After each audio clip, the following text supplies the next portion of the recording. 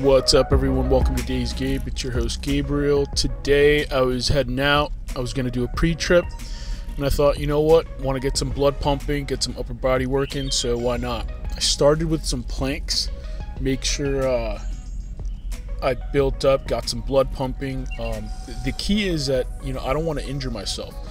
I'm behind the wheel a lot. It's been several weeks since I've done any upper body work, and so I start with planks.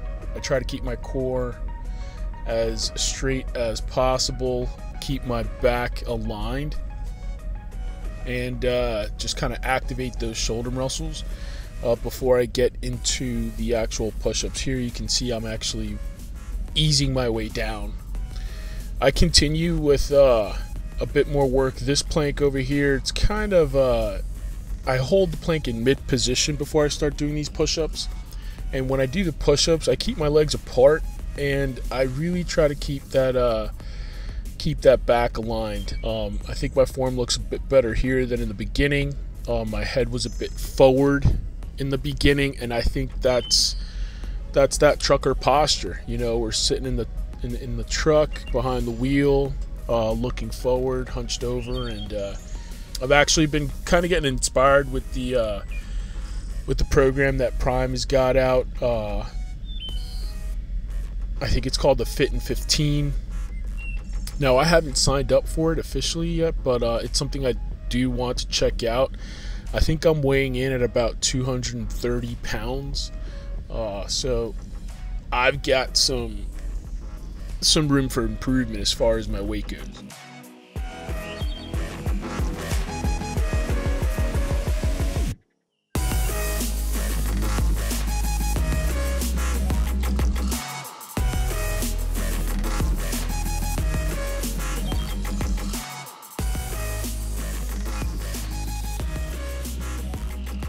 Now here I start my pre-trip. I've got my landing gear down because I had some work performed on the truck the night before, and I'll show you guys that in a little bit as I do the pre-trip, but just go ahead and raise that landing gear, and then continue with the coupling section on the other side.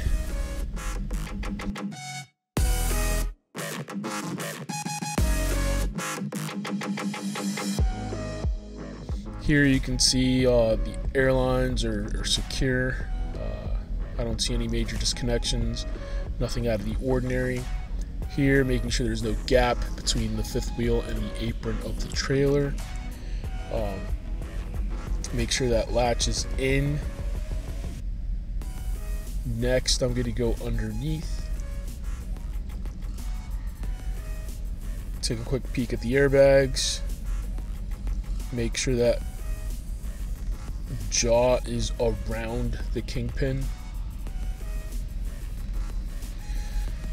Making sure this is where abrasions, bulges, and cuts like to hide on the on the inside wall of the tires, and so I really like to look at those. That area, there's that new brake chamber. That's the work I got done last night. Step around the side, make sure I've got some fuel. If I don't, looks like I'm good, but if I don't, gotta make sure I incorporate that into the trip planning. Check the markers, lights, reflective gear, all that good stuff. I'm gonna check the rear axles by going in underneath the trailer here, and you can see all looks good. I don't hear any leaks. Checking the airbags, the inside walls, all that good stuff. Spare tire. Cross members are looking good. Check the rear side, and see, there you go. I don't know what that string is. Not sure what that was about, but went ahead and pulled that out. Brakes look good.